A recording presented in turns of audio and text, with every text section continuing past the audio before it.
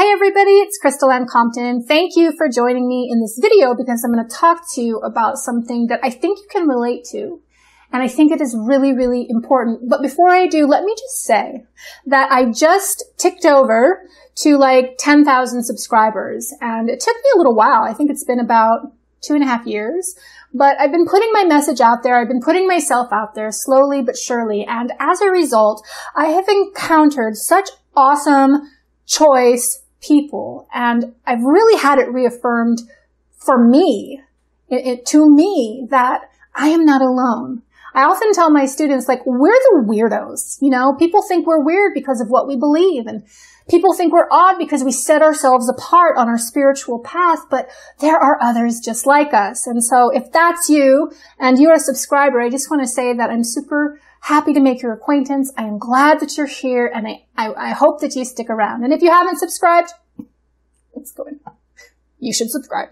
All right, what I want to talk about today is fear, and I'm going to use my own life to illustrate fear because it always amazes me, truly, how much fear I still have within me. And I've been doing work, spiritual work, for many, many years, like all my life. I feel like I've been doing the work, getting into the psychology, getting into the patterns, getting into the false beliefs and aligning things and bringing light into, like, I've been doing this for what seems like forever. So it always kind of shocks me when I stumble upon another area where I am harboring fear. And this happened to me last year because my husband and I and my daughter, we moved. We left Colorado and we moved to Texas. And it was this big deal. And before we moved to Texas, I thought we were moving to Kentucky. And before we moved to Kentucky, I thought we were moving to Washington. Or like, there were so many different things at play. There was no security in the situation.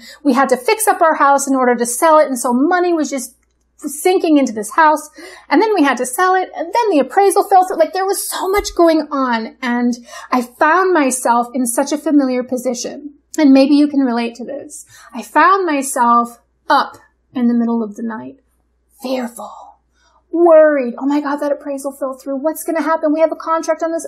Worried. And I couldn't go to sleep. And God forbid, you know, I roll over at 2:30 in the morning because the first thing my mind puts right in front of me is that appraisal fell through. What are you going to do? Are you moving to Texas? Where are you going to live? You don't have a house yet. That market is hot. You're not even, all this fear. And I knew it when it was happening. And I always wonder why, you know, why God, why do you have to keep on making me demonstrate that I understand your principles, that I understand the principles?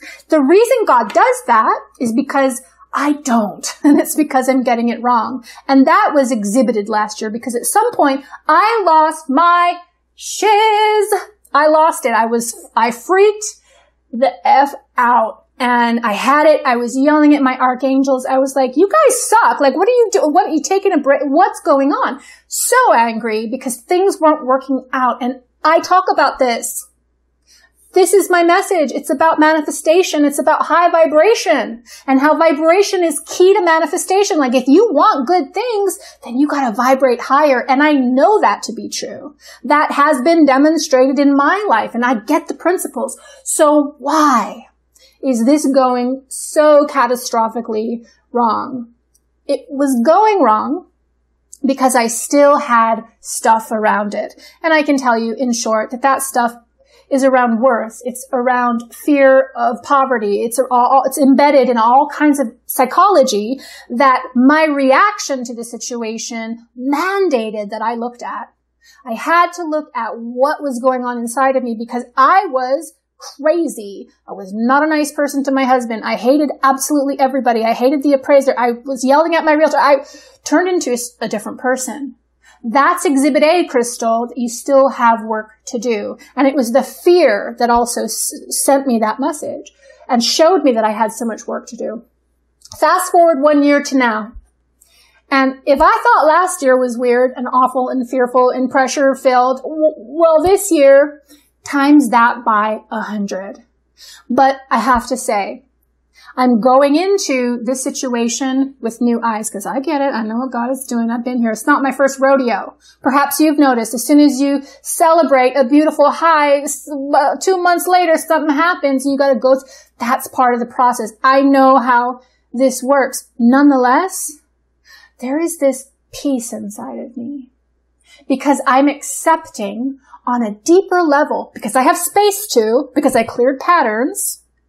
I am accepting on a deeper level the rhythm of the universe. And I accept that our higher self, our God self, and indeed God, teaches us and allows us to experience at a higher level. Our God self gets to experience itself through our pain, through our love, through our fear. All of these, while they hurt, and they're hard for us to move through here in this dimension, in this life, these things are incredibly beneficial to our higher self, the totality of who it is that we are, that seeks to experience itself through various incarnations. And this life you're living is just one of those. That's why you have hard times, my friend. It's because your higher self experiences itself through that. And so accept that. And I've done a lot of work around this. Take my word for it.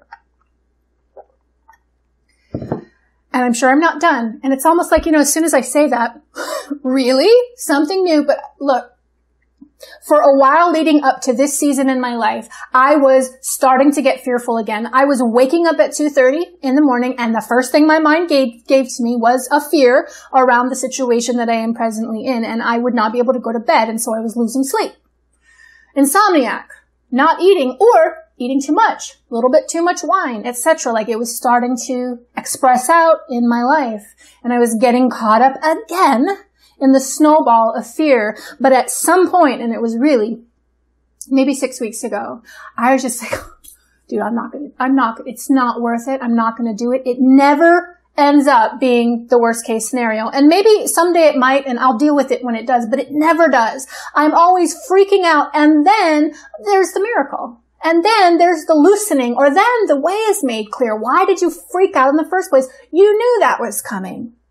And so here I am in this summer of my life, this season, and it looks nuts. The outlook is quite interesting, according to weather.com, about my life, but I have a peace about it. It's so cool. I'm not afraid. I woke up this morning and I was like, oh, I'm going to just get a couple more hours because I'm tired. I'm not worried about it. I trust. I understand how my angels work. I understand the rhythm of the universe. I understand why my soul, my spirit needs to do this. And I trust the process. And I know that the entire universe conspires and organizes and plans ways to help me to succeed, unless I get in my own way. And that's what I did last year, like times a million. I got in my own way and I made everybody suffer because I can get crazy. Okay. I can get crazy. I'm not doing it anymore. I'm not doing it. If God wants to hurl me into a cyclone, cool, let's do it. How can I use it? How can I use this to help somebody else? Like, let's get into it. All right. I'm in it. That's different. And along with that, this acceptance, this bravery, not that I'm like a brave warrior, but like a bravery comes along with accepting what is. And how can I use it? How can I love other people through this? Like, what can I do? Wow. I think I've just matured a little, and I am 48 years old. I've been in religion and spirituality since I was 13. Well, since I was a toddler, and I'm only now figuring out that you don't have to fear. You really don't have to fear. And this is so important for you to understand because this world is loco. What's happening in America, just as one example, is crazy politically, economically, with their food supply. Like we could go in and in and in and we could get really afraid because what's happening? We're going off the rails on a crazy train. It's easy to feel that way, but go beyond that. Understand that the universe conspires, spends a lot of time organizing, planning, getting things in place so that you will succeed. You will be loved. You will be supported. You're the one getting in your own way. You're the one clinging to fear when really you have to take the step off the cliff in order to fly. I don't want to be premature. Let me get my crystal. She's always a support. I don't want to be premature and say I've flown through it, because I already know that's not how it works. But I will say I'm a little proud of myself. I will say if I can do it with my crazy life, then I know no matter what you're afraid of, you can do it too. I know that.